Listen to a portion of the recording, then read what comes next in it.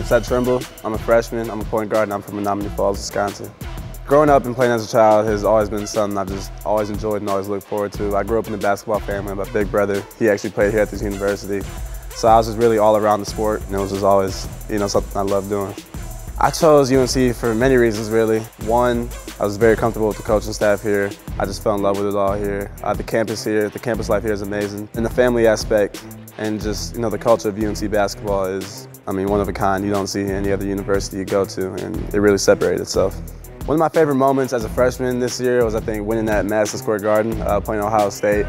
Miracle in Madison Square Garden. What a win for the Heels. They come back and win it 89-84. It just felt really special to get a win in there with my guys.